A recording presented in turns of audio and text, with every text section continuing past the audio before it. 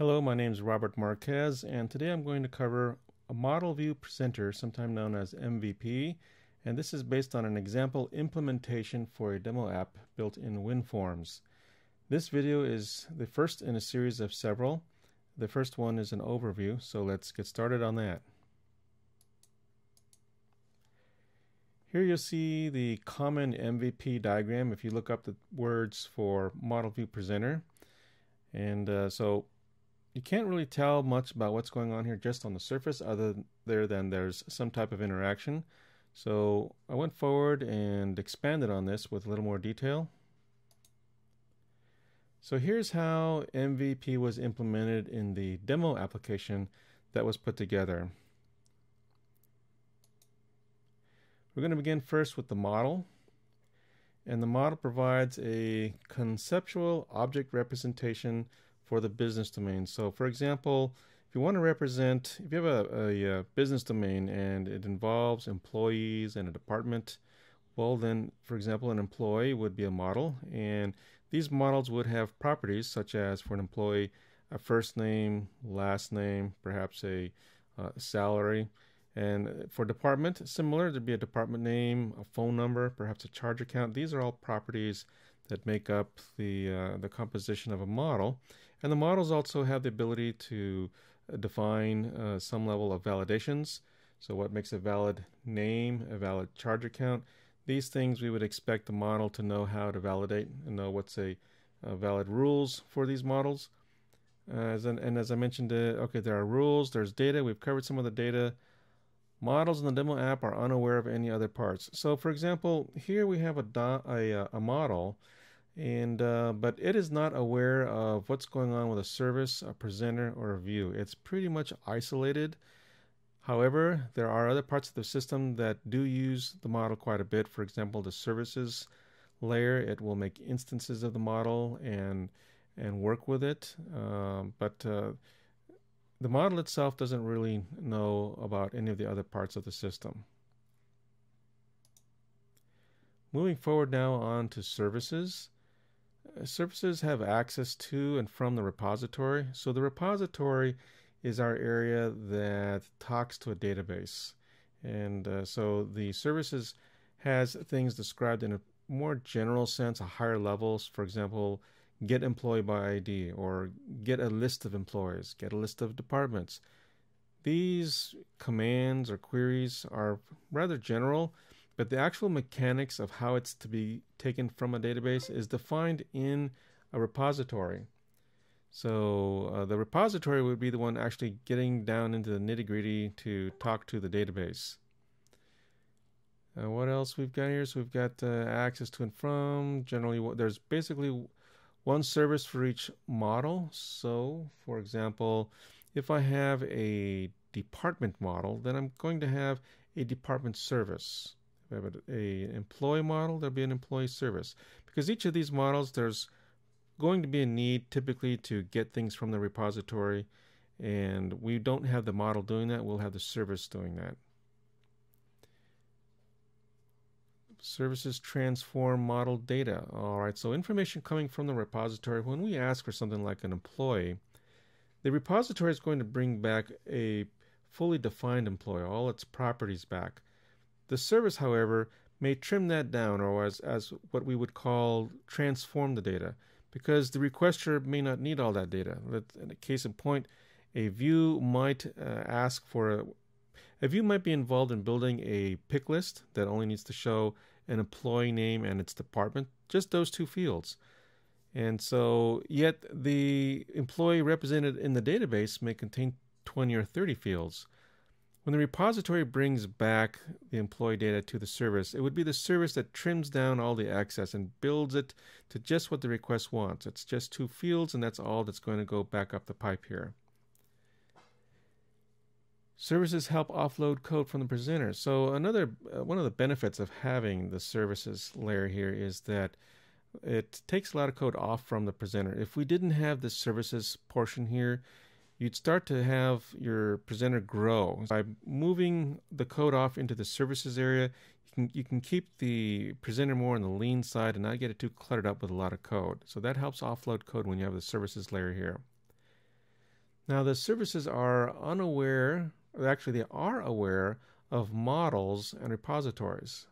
They work with these two. Obviously the repository, it has to work with it so it knows about it. And as far as the model, if it's going to be building alternate representations of the model data for a request, then it has to know about the model as well, but it doesn't know about the presenter or the view.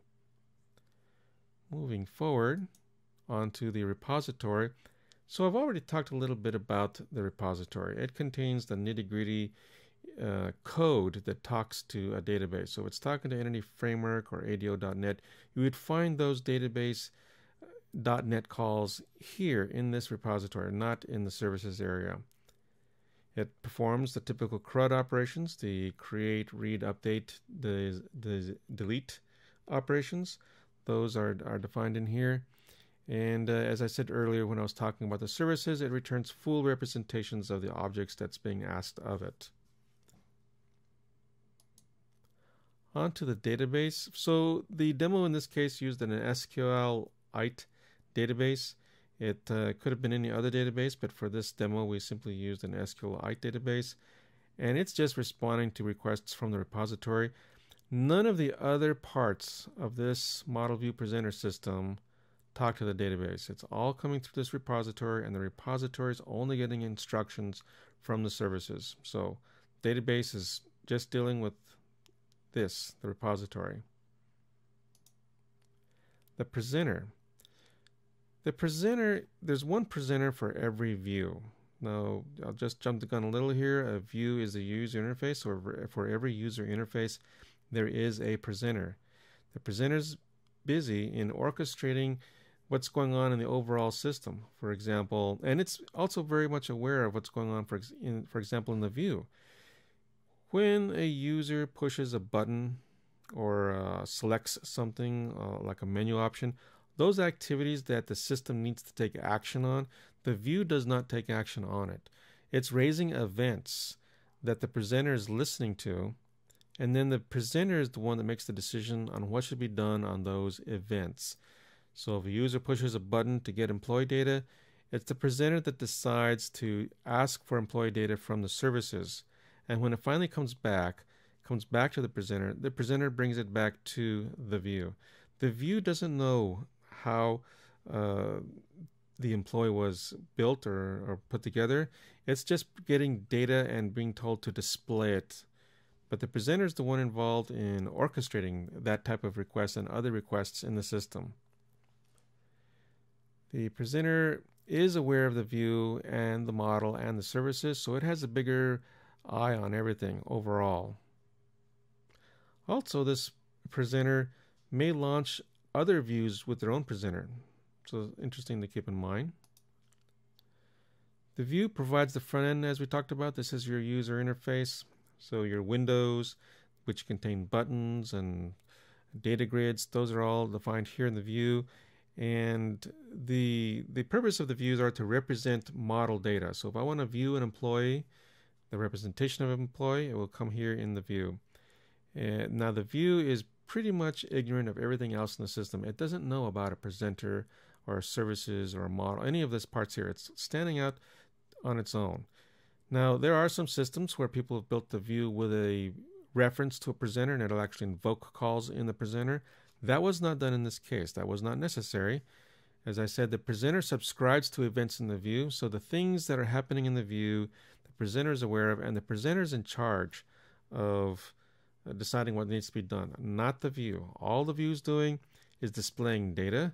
It doesn't know how to get the data, but when users click, as I said earlier, on buttons or make menu options, the presenter is aware of these activities, and it will go do the work and actually tell the view, here's a data bound list, put it into go ahead and display it, and the view will then put it into something like a data grid.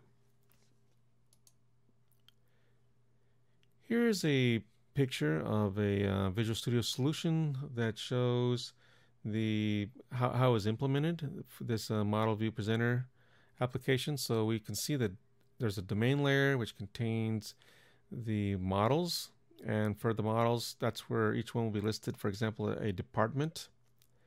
We also have an infrastructure layer. That's where our data access layer is. And under data access is where we have the repositories. And I'm using a specific repository here. There's actually a repository for the department. So in this example, there's a repository for each model. It could be done another way through a more generic repository, but this is a specific type. There's also a layer for the presentation layer. That's where the presenters and views are. They're both in the same project or same layer.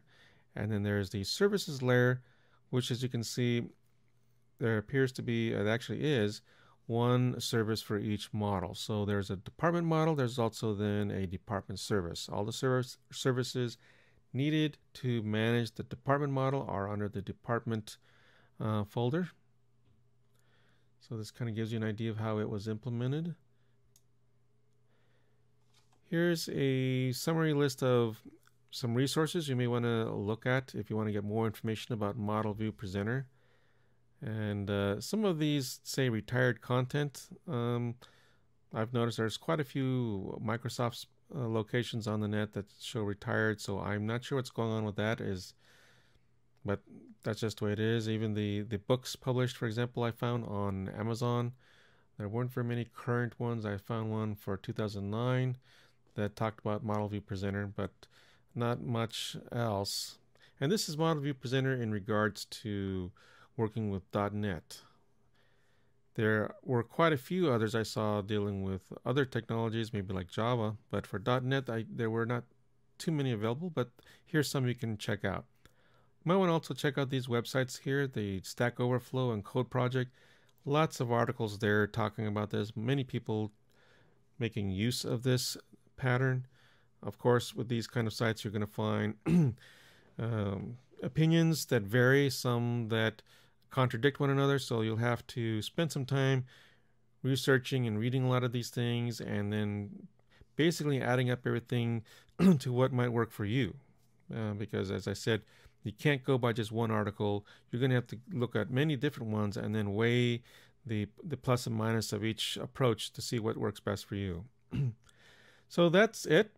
That concludes our overview and the overview part for this series on the Model View Presenter. There will be some others. The next one will be on setting up the SQLite database, and then after that will be the Visual Studio video, which shows us begin to build this implementation. So thank you for watching. Hope you watch again.